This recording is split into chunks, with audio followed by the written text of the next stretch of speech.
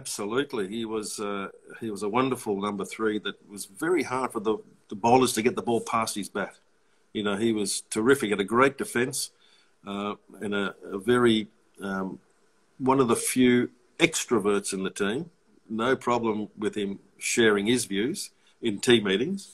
And the one thing that comes to mind very quickly in the World Cup final in Gaddafi Stadium, we got there as we normally do for lunch. Before that, he came and he picked his spot.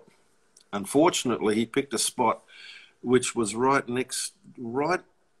very close to the door that the catering staff had to come into.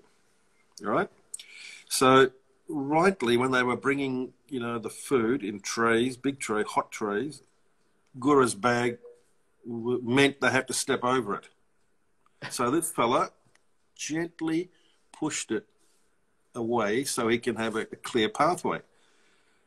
Gura sees this and he brings the bag and he puts it again where it was. And he said, "Don't touch it." Within 2 minutes, a different person came in with food and did the same thing.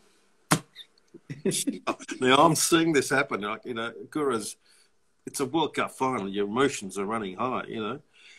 And he saw his bag move for the second time.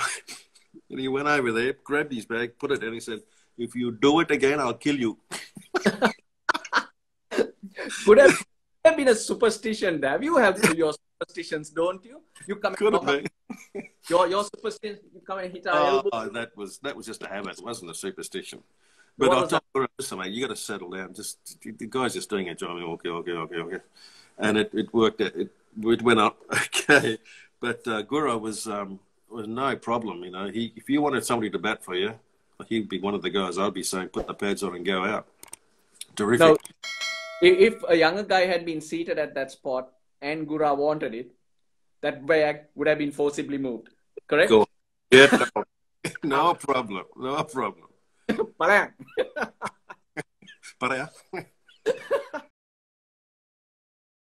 Subscribe to our YouTube channel for more videos like this. And don't forget to hit the bell icon for our latest content.